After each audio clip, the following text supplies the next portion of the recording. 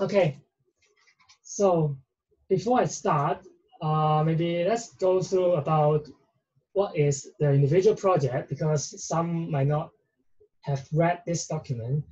So in this semester, to replace the midterm examination, we replace it as an individual project, which require us to write an engineering report to describe an application of linear algebra in solving problems involving a network model.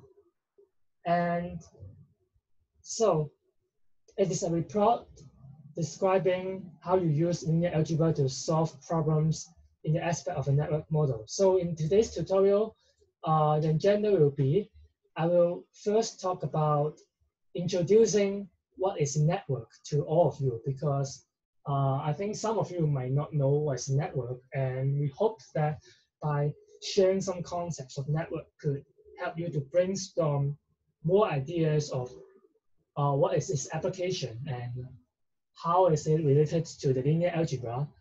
And second of all, we will talk about some writing tips, which I think more people will feel more interested because this is not a writing course. And obviously, we did not expect you to write something like English literature expectation on the reports, but we hope that everyone could learn something during writing. At least write your report with a appropriate structure so that not only us, but all of you can understand what you're writing about. And last but not least, we'll talk about some very guide submission, which I guess some of you might have done that in the last semester, but I will still very briefly to talk about it. So, okay, so this report requirement I just mentioned, and I will talk more about it later. So let's talk about network. So what is a network? Network is about a collection of interconnected objects. So what is objects? For example, I just randomly draw 4 objects here, A, B, C, D. So there's 4 objects here. You may ask, what is object? Object is basically could be anything you can think of. It could be people, it could be academic paper that I have been writing, or it could be social media accounts, it could be vehicles, it could be anything. But just consider the object itself is not a network. Why? Because now they are all independent, they are disconnected. So in order to form a network, they have to establish some sort of connections. For example, if the object is people, A, B, C, D is 4 people, you can think of connections such as maybe A and B are couples, maybe A and D are best friends, maybe A and C are relatives, maybe C and B are friends, maybe D and C are friends, but D does not know B. So there are some sort of relationships that connect with each other. Then these objects, together with these connections, form a network. And these connections might or might not be mutual. So in terms of human relationship, it is a mutual relationship. So if A and B are relatives, if A are B's relatives, then B must be A's relative. These connections are mutual. But consider other cases, for example, citation, which I've put it here. There's a factor of what we call impact factor. Actually, what does it mean? So for example, now there's 4 objects, A, B, C, D. Now this 4 object is academic paper. So all of you might have known or know that by writing a paper, you need to have a reference or bibliography list to list out all papers that you have been referring to by constructing your own paper. So if paper A has referred to B, we could say there's a connection between here. So this arrows means A has been referring to B. So A has cites B. So A might also have cites C. And at the same time, C might also have cites B, D has cites B, or maybe C has also cites D. So in this case, this connections is not mutual, it is directional. So A has referred to B, but B might not have referred to A. So why do I mention this is because the most convenient way to calculate the impact of a paper, which means out of millions of academic paper, how do we determine which paper is more important than the others? Then we could calculate a factor called impact factor. And this impact factor actually is a value calculated from this model, this network model. And by intuition, you will note that the more arrows that paper is being pointed to, for example, now the paper B, A refer to B, C refer to B, D refer to D. And by intuition, you will note that B is the most important paper in this network. And there are many, many more. Let's give you a much more concrete examples or more specific examples to let you have a more experience in, have a feeling on what is the network model. So I will going to talk about a Facebook bubble. Facebook bubble, I will mention what is the meaning of Facebook bubble later on, but I would like to raise a normal phenomenon, which is per day of Facebook actually generate many tons of millions or trillions of data. And among this is 350 millions of photos being generated per day. And if you disregard this number, you just look at your own social media accounts like Instagram, like Facebook. So if some of you, for example, can have more than 100 connections, maybe 100 Facebook friends or Instagram friends, for example, if all of them simultaneously send the same information, share the same post on the Facebook, do you think that Facebook will show all of them at the same time on the time feed? No, right? Because the Facebook time feed does not have enough space. So Facebook must choose you receive the post from who. So which information will you receive from your friends? Out of 100 of your friends, even though the information is the same. So how Facebook do that is actually a result of network model. So for example, now there's 4 objects, right? A, B, C, D. Now these objects are social media accounts. Suppose there's 4 persons. These 4 persons who just newly established or set up a Facebook account, because they are new to Facebook. So now, and A, B, C, D know each other, so they just add each other. So from Facebook point of view, because now this network only consists of 4 accounts with no historical records. So consider the person A here. The connections between A and C, A to C, A to D, A to B is the same because they have no historical record. They are just newly established. So Facebook assume the connection value are the same. So A will value the relationship between A and C by 0.33, A to D 0.33, A to B 0.33, right? So as time goes by, there is a fact that A and B are close friends in real life. Close friends, or maybe even more extreme, or maybe A has a crush on B, so A likes B very much. So what will happen is that in a Facebook activity, maybe Facebook could keep track of A's activity, right? Facebook knows that A always instantly reply B message, or A likes whatever B likes, or A appears in some photos of B and they tag each other. So this kind of signs tell Facebook that A values the relationship with B towards B much more than its relationship towards C and D. So in this case, Facebook could update the net worth parameter weights, which is this 0.6. This 0.6 actually means how much does A value its relationship towards B.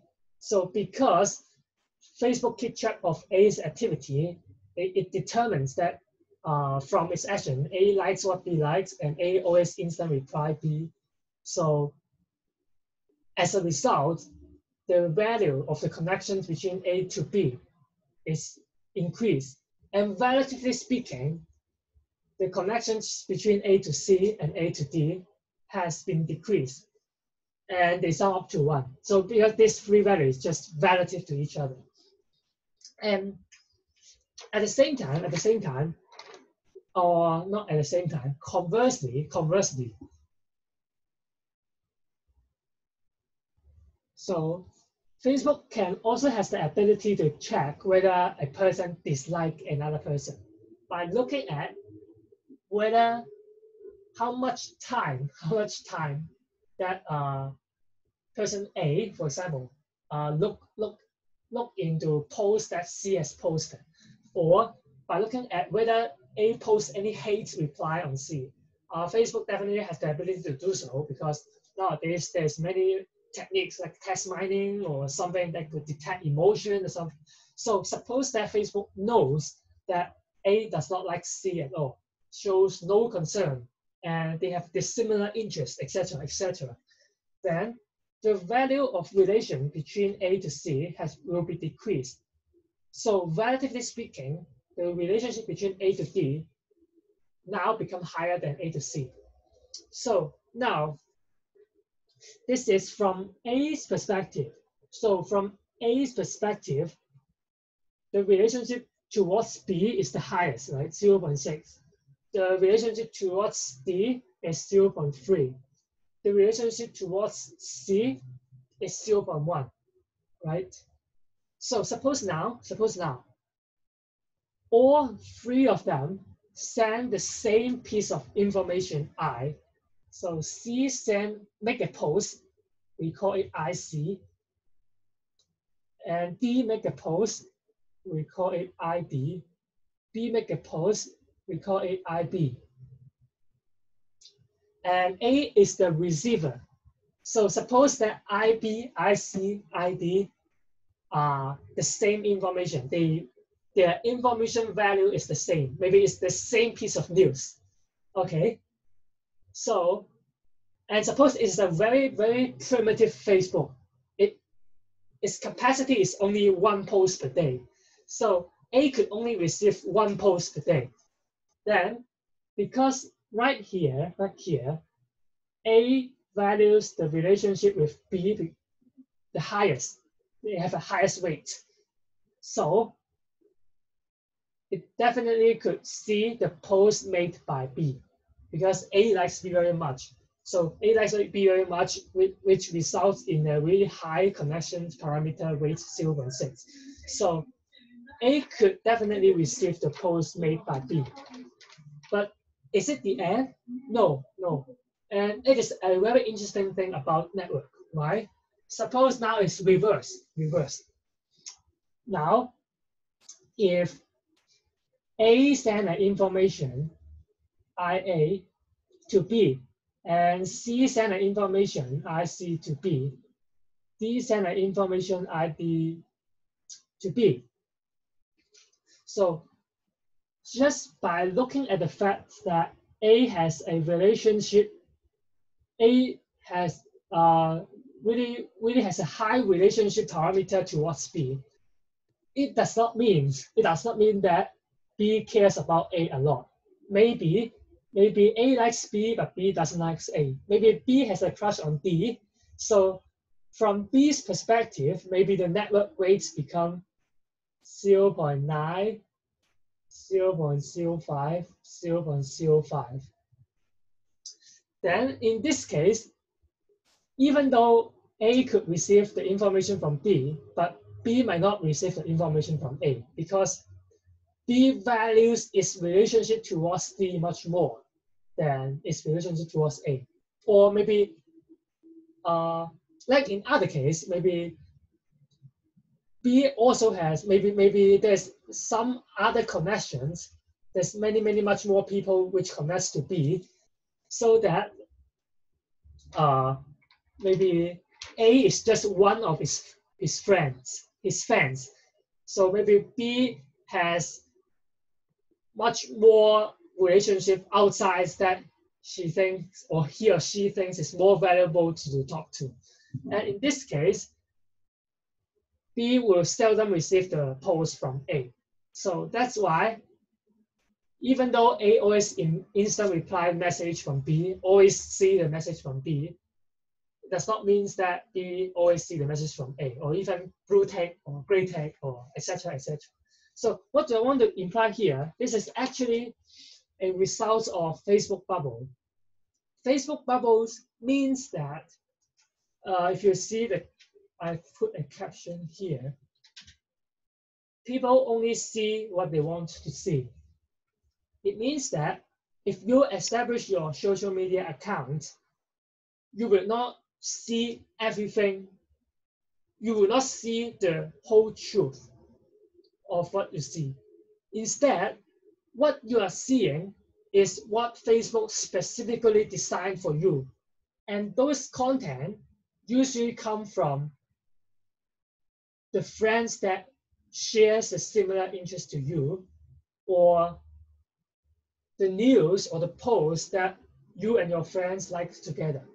So this is the phenomenon of Facebook bubble. So people will only see things of what they want to see. So it will might attribute to confirmation bias or something like that. If you are more interested, you can Google Facebook bubble and you can see how Facebook do it. But it is definitely an application of a network model using linear algebra. So these slides I will skip because I will want to spend more time in talking about another examples of which shows a note here. Another examples, which I think is more concrete. Why would I say more concrete? Because previous example I did not say anything about calculations. But yes, don't worry, I will upload it on the Blackboard. So don't worry. Okay, so I will have a more concrete example here, which is also in the documents on the Blackboard. It's here. In here, it is also 4 objects, A, B, C, D. Now, what is the object? The object right now is the road junctions. So each object is a road junctions. And in these road junctions, you could be able to observe that the connections is not mutual. So A could go to B, A could go to D, but not in reverse. So C could go to B, C could go to D, etc., etc. So it is a network with not mutual connections.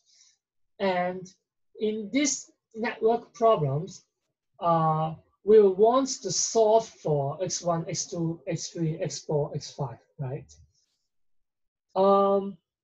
Actually, I'm not going to tell you. So I think everyone knows with the assumptions that there is no accumulation of vehicles in each junction. It's easy to set up a system of linear equations to solve it. And the details are in the follow. I'm not going to cover it because I think everyone knows how to solve these equations. But I want to raise out a really important point, which is relevant to writing a report. After you make all those calculations, you definitely get a solution. For example, the solution here is like x1 is equal to blah, blah, blah, x5, x2 is blah, blah, blah, blah, blah, blah, etc., etc. So, and x5 is 3. And when you're writing your report, this is not the end of the report. You do not just write out the solution and that's it. You need to ask further, so what? So what? This is the most important part of writing the report. So now, So now this you are given this answer. So x1, x2, x3, x4, x5 is the flow of cars of this network model, right? And you need to ask about so what. And because actually it's not to give you some insights, maybe let me open up a blackboard. Whiteboard. So there is a network actually for don't have it is not the actual network, but I just randomly join. I forget the or maybe some this is x5, right? Or maybe some x3 here.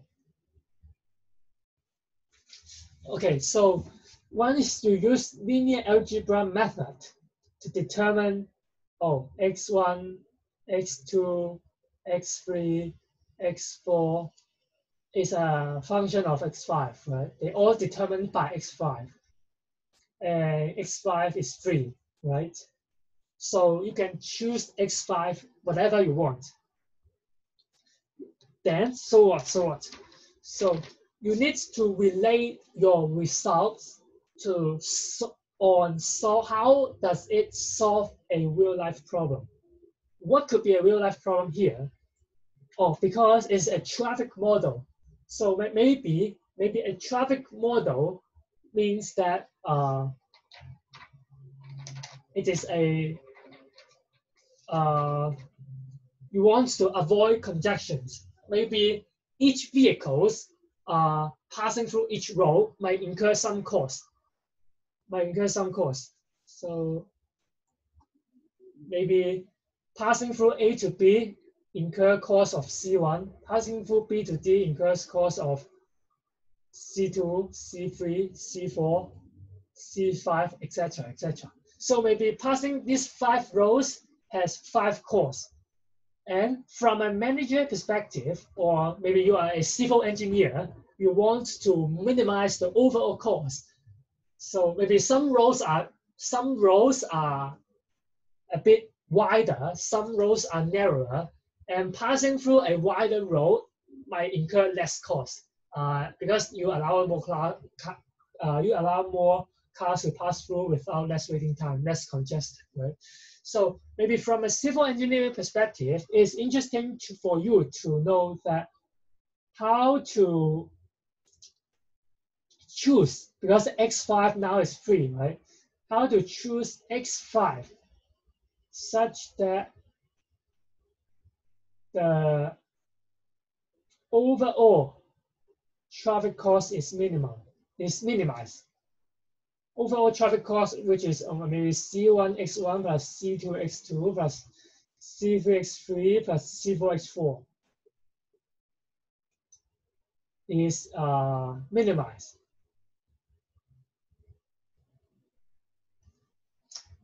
Then this linear algebra model is very useful, right? Because it is this linear algebra models tells you that you could choose x5. You could choose x5 such that and once you choose your x5, you could calculate x1, x2, x3, x4, and you could find out an optimal x5 such that the cost is minimal. And this is the significance of solving this network model. So if your report is right in this way, it will be more and more convincing. Although you don't have to mention how do you minimize this optimization problem, because it's out of scope. It is a linear programming problem, but you need to remind or tell the reader why do you have to solve this system of linear equation? What is its potential application? How does it solve real life problem? Okay, so let's move to the writing tips. Okay, this rubrics is the direct copy from the PDF. And what I want to mention is, of course, I cannot tell you about the content or relevance. Content is up to you to decide. And relevancy, as long as your report is about linear algebra and its application, I guess it's relevant. But the delivery itself is what I'm going to talk. And don't let the numbers fool you. Although it says 20%, it is actually, this 20% is actually the prerequisite of the remaining 80%. Why do I say so? Imagine if you look at the report and you have no idea what it's writing about because of poor structure, because it writes too many stuff, too many irrelevant stuff, or very poorly organized content, then you definitely will lose your interest to read. And if you lose your interest to read, who will care about the content? No one. So if you cannot get this 20%, I'm sure you cannot get the full marks on the content and relevancy as well. So that's why now I'm going to talk about the delivery, how to make a well-structured report or proposal. So let's ignore about the right part. So it is a draft report that I temporarily made. You don't need to care about the content, but I want you to look at the left part. You just look at the left part by maybe 5 seconds, 10 seconds. And I'm sure no one will know what it is about. Because when you see, oh, what page rank? What is page rank? No idea. What is this 1, 2, 3, 4? No idea. What is this matrix A? Why suddenly it appears in matrix A? No idea. So oh, I'm only sharing a right one. Sorry. Thanks for the reminder. Yes, here. So if you look at the left part, it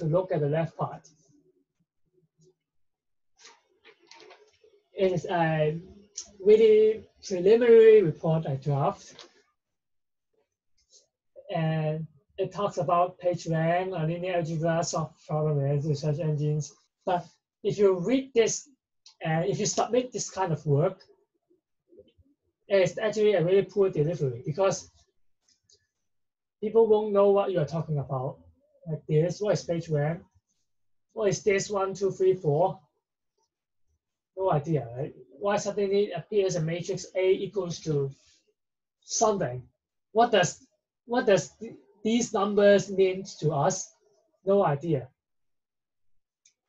So even though all the contents are correct, even though the algorithm is really elegant or nicely presented, no one will understand what you are trying to do.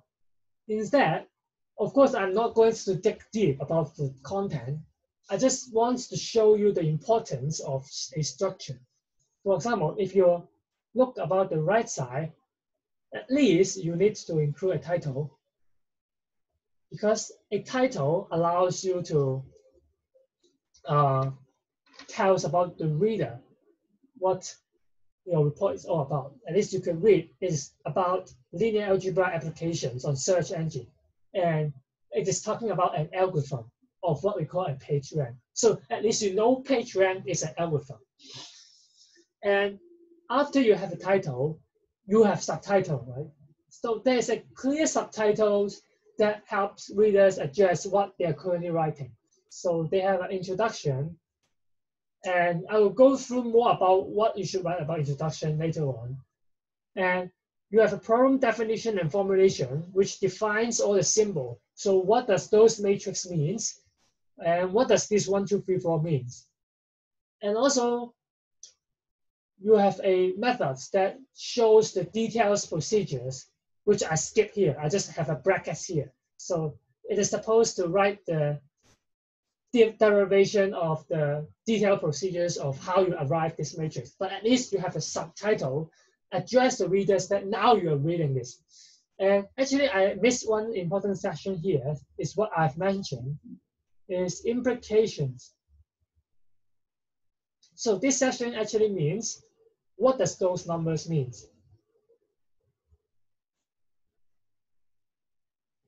What does those numbers mean? It means that you cannot just solve the system of linear equations. You cannot just tell me the optimal matrix is blah, blah, blah, blah, blah, blah, or the optimal solution is blah, blah, blah, blah, blah, blah. You really have to know what does those solution means? What does that matrix means? How does it related to your real life application? This is the, I would say, I would need to put more emphasis on this. This is the most important part of the report. For everyone who is reading the report, actually for me as well, when I'm reading academic paper, I will not be interested in reading all the derivation equations at first. I will first look at what these equations brings me. If I use their equations, what results I could achieve. I will first, and if the results I think is very useful to me, then I will start look at their derivation. So invocation or application part is the most important part. You have to tell me what you're doing and what those numbers mean on solving real life application, followed by a conclusion. Someone asked me, is page rank? Yeah, this page rank is not, this page rank does not represent the Facebook bubble I've mentioned.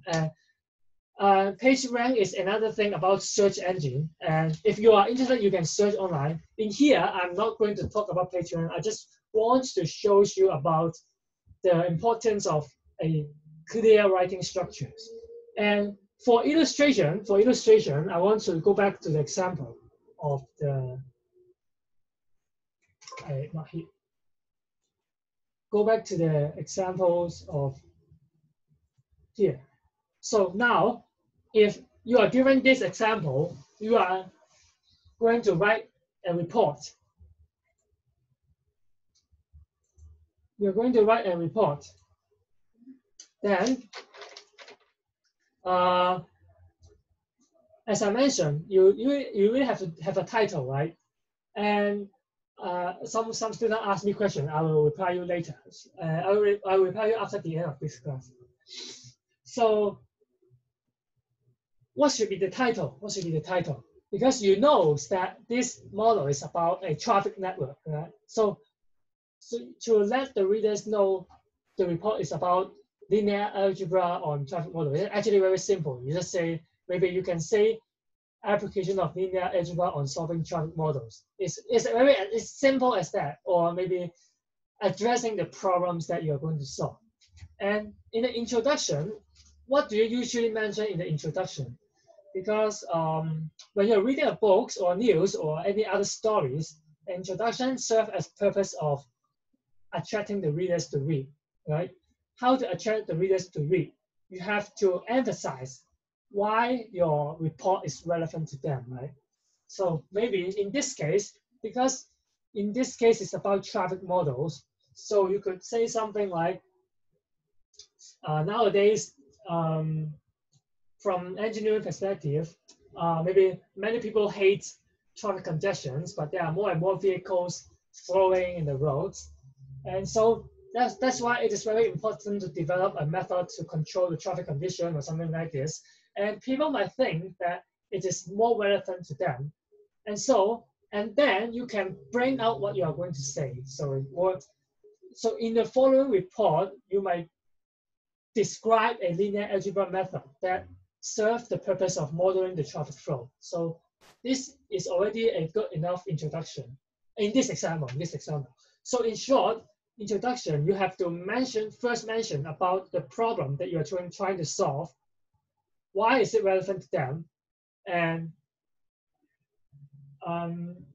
what are you going to do with linear algebra? Okay, so, and from the problem, maybe go back to here. And from the problem definition and formulation, what do you do in this part? In this part, you want to transform your real life insights to a problem of mathematics, right? Actually, it's pretty simple. You just define the numbers. What is the meaning of those numbers? Because in your course, you always see some equation like ax equals to b, right? You always see something like this. But ax equals to b is just numbers without meanings. Ax equals to b is just numbers without meanings. So people would not be very interested to see you solving A is equals to B without knowing what you're talking about. So in the problem definition and formulation part, all you have to do is give all those numbers meanings. So in this example, you might say, oh, the problem definition is the following. So you need to consider a network like this. You can draw this network out, up to you, and you define every symbols.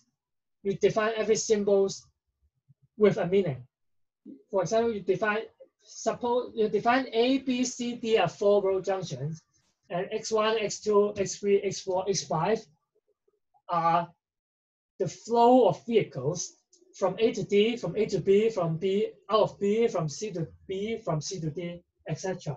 You define all the symbols, you give it a meaning, and then you give an objective of the problem. So after you define, what are you going to do?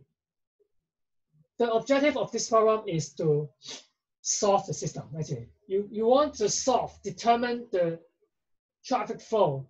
You want to determine all the traffic flow from A to D, from A to B. Basically, you want to solve for X1, X2, X3, X4, X5. It's as simple as that. This is your problem objective. And then it goes to the method session, right? Method. It goes to the method session. Basically, method is how you solve it, right? After you raise out your objective, which is to solve for X1 to X5, then the method will be how you solve for X1 to X5. Then you can apply anything that you have learned, or solve the system linear equation, or pivot, or free variables, or even some vector space, something like this. And then the most important part is that don't stop after you solving. Don't stop after you introduce your method and find out X1, X2, X3, X4, X5. And done. Don't stop it, because the readers are more interested in what those numbers mean. So, okay, you solve for X1, X2, X3, X4, X5. So what? Yeah, you can also ask yourself, so what? And then that brings to the session of implications. What does those values mean? And you can say that by solving, just I've mentioned before, by solving those traffic flow, one may consider minimizing the cost of the whole traffic system, or one may consider doing some other tasks. As long as those tasks are fully, truly relevant to what you have been solving. And then move on to the conclusion. You can talk about, you use a linear algebraic method to completely solve for a traffic flow problem. And by solving this traffic flow problem, maybe the probability of the road being congested has been largely minimized, something like that. It's not the only one answer. I just randomly brainstorm one. And you can even further relax some assumptions of this problem, because some assumption is that in here we assume X5 is free, but maybe you can actually randomly assign a free variable. You can set X3 is free, you can set X2 is free, or you can even relax some assumptions like maybe C to B is not one direction. They can travel from both directions. So there's many more cases you can work on, but this future exploration, then you can include it in a conclusion, just saying that you can have more directions to explore. And last but not least, you need to include a reference. And I am still asking Patrick about what is the appropriate referencing style, which is IEEE or APA. But there's one thing's for sure, which is a lot of people make the mistake is they directly cite the source from YouTube or Wikipedia. They just say, oh, maybe they browse the YouTube video, say that, oh, this is a really nice video solving network problem on using linear algebra. So they directly just cite it. And it's not a usual practice, because YouTube or Wikipedia are second-hand source. So they are not the first, they are not the original source. This is the first thing. The second thing is those information might not be accurate. So they could make mistakes sometimes. So if you really want to cite those materials, you need to look at their reference. So some YouTube's video description will have some citations, or some Wikipedia, they will have a bibliography or reference list at the bottom of their page. And you try to go into those source of information and make the citations directly instead of citing. Yes, and about the style of citation, I need to confirm with Patrick. Yes, I have not asked him, but I will make a public announcement after I am confirmed with him. And okay, so some student asked me, actually the Facebook bubble and the page rank is a completely different stuff. The Facebook bubble stuff is more about, that model is more about the social media model, which to be honest is I cannot think of a name. It is a very simplified model which I read somewhere else about how some social media accounts values the relationship from the other's account. And PageRank is another model. PageRank is a model about search engine. It's about how Google recommends. So when all the users type their keywords, for example, I type linear algebra. And there are billions of web pages that contains the keyword linear algebra. Then how the Google choose the right website for you? And this is, you really have to use some algorithm on the search engine to determine. And if you are interested, you can search PageRank and linear algebra. You can find out, actually I can search it for you.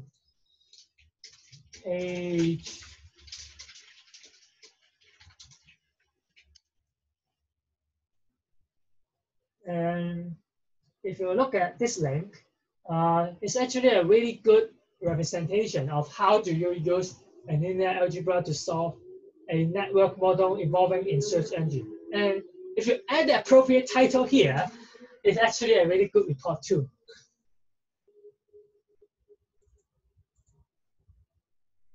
I think everything related to network basically has a strong relevance to linear algebra, I would say, because you gradually know why.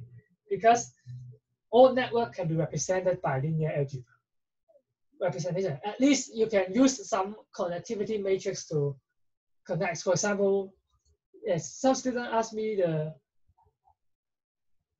just like the code. What do you mean by the code?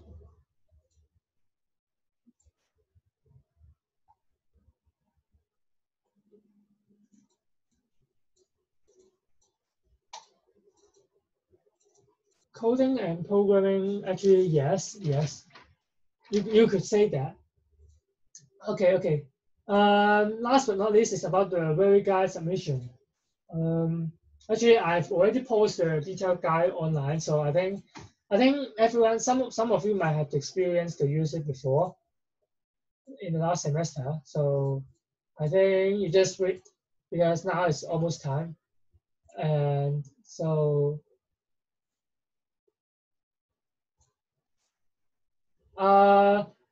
you can you still do traffic? Yes, student asked me, can I do traffic flow as the report?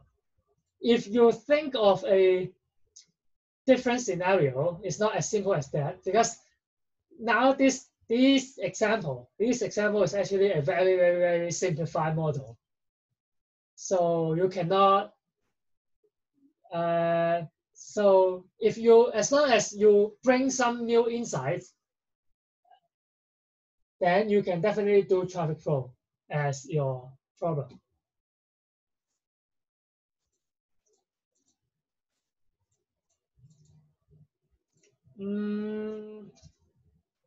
So student asked me, does the equations of the network need to be real data supported? Actually, I think no need, because I think everything is like a conceptual. Of course, you cannot make a calculation and generate some results that seems nonsense to people, right? So as long as we think that your model is reasonable, then I think it doesn't have to be real data supported. But we as but you have to convince us that your model makes sense. Is it clear enough? So because sometimes I understand it's very hard to find real data supporting your network model, but at least in your report, you need to convince us that your model makes sense. Yeah, electronic circuit is actually also one network model, because some electronic circuits is very complicated, right? So many different resistor, many complicated connection pathway, and this is definitely a network model too. But you have to keep in mind you have to use linear algebra method. So at least I have to see some matrix operation, right? So if you write the whole report without single matrix representation, then don't tell me you are using linear algebra.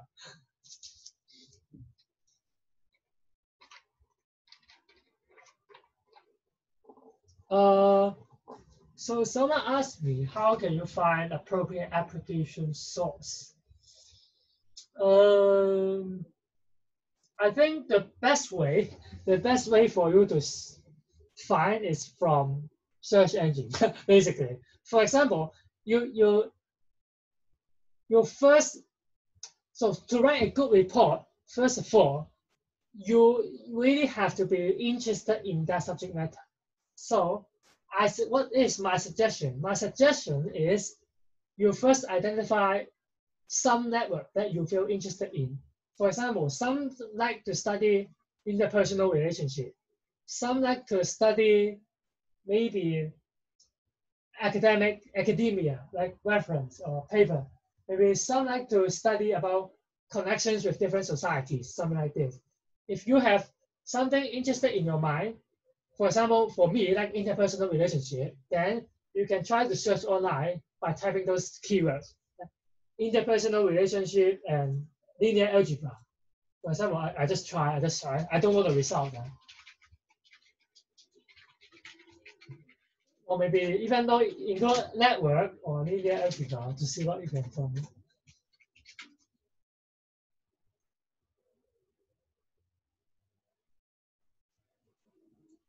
Oh, so it's like interpersonal network. Then you can just click it one by one to see what insights can they give you. Wow, so complicated. If the first link is not the right one, then try different search method. Then I think you can identify some of the interesting area that you are. For example, you previously mentioned about coding, right?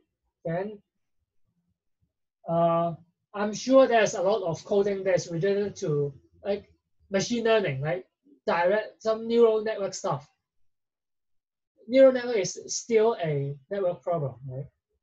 And usually we have to find out the optimal weights or something, optimal weights of a deep neural network, something like this. This is actually also solving a new network problem.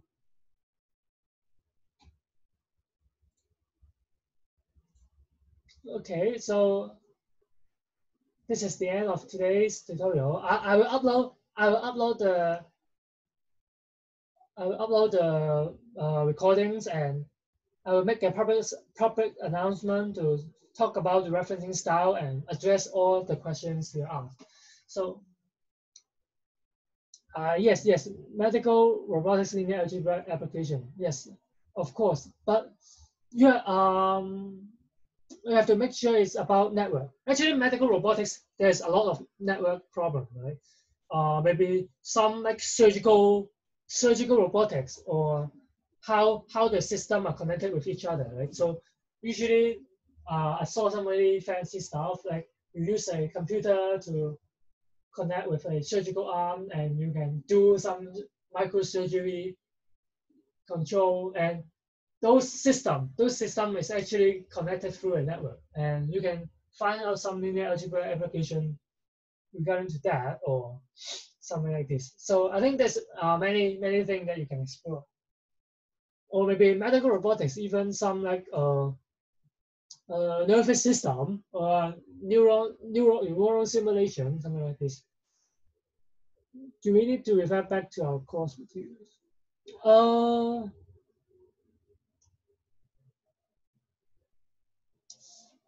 uh, I think it's you don't really have to refer back to your course materials as long as it's related to linear algebra. Yes, because uh, we all know that vector space, null space, or simply solving linear system equation cannot solve much problem in real life. Right? Real life is much more complicated. So if you demonstrate your ability to understand those harder concepts, then go for it.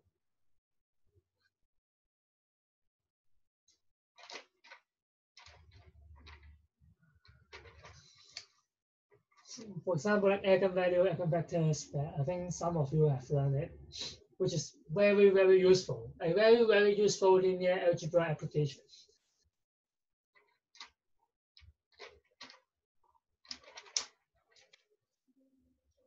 So if there's no any other questions,